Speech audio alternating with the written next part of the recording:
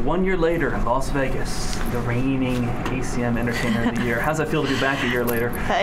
It feels great. I'm excited to be here, and whether or not my reign ends, I'm just happy to be performing and just be in great company. Did winning last year change your career at all, or just elevate it to a different level? It made me very proud and very humbled, and I don't know, it's one of those things that, you know, that's what you aspire to do. You want to check that off your list before you retire, before you're done, and now I feel like, oh, let's cross that off and just keep going with what we're doing. So I wouldn't say, you know, it changed, you know, my life drastically, and the next day I woke up a completely different person, but it just made me very happy. If you win Sunday, though, it could be history making. It's kind of cool.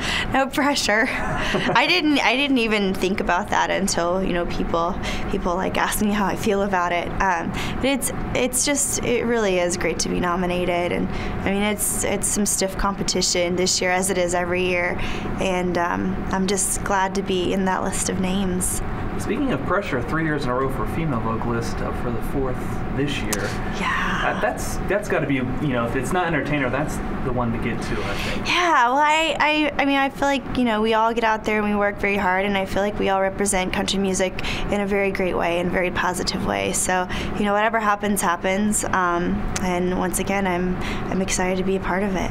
Let's talk about your performance, Temporary Home. I was watching a CMT special, I think, when you were doing that. You're saying it's almost hard. You hope you could get through the song. Every night, I perform that, you know, in concert, and it's really 50-50 on whether or not I'm actually going to make it through it successfully. But even if I don't, it's still a great success, because every single night the people in the audience sing it with me, and there's nothing like that, you know. And that's not really a song I would expect people to just belt out. You know, they can belt out the Before He Cheats and the Cowboy Casanovas and a song like that, but not Temporary Home. But they do every night, and it's really powerful. Cowboy Casanova got you a couple nominations yeah, this year it did. as well. What a great song. It's fast-paced. Thank you. The video was amazing. Thank you. It's so much fun to sing. You know, we open our show with it, and there's a reason that we do. I mean, it's just a lot of fun. Yeah, so it's I mean, and 2 songs that I'm up for nominations with Cowboy Casanova, and then I get to sing Temporary Home, and they're completely different. So I'm lucky to have such a big repertoire. Your tour just extended that. So yeah, that's pretty cool. Yeah, it's been we were, you know, kind of feeling things out, because you never know how people are going to respond to concerts and stuff like that. And different years, you know, people can do better than other years, and economy, blah blah blah. But you know, everything went really well the first part of this year, so we decided to keep going.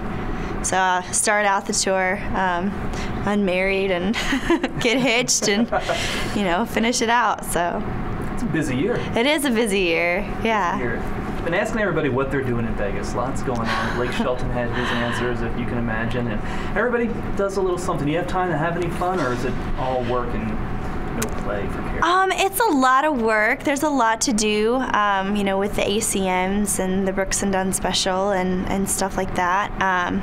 So I'm always busy doing something. But I mean, it's just a typical day. I'm not a huge gambler, and you know, I don't. Usually every year we go see a show, but we decided to take this year and not see one. So it's just whatever. Yeah. No, it's good. I have family in too. My sisters and my mom are here with me, so you know, we'll go out to dinner, but it's pretty laid back.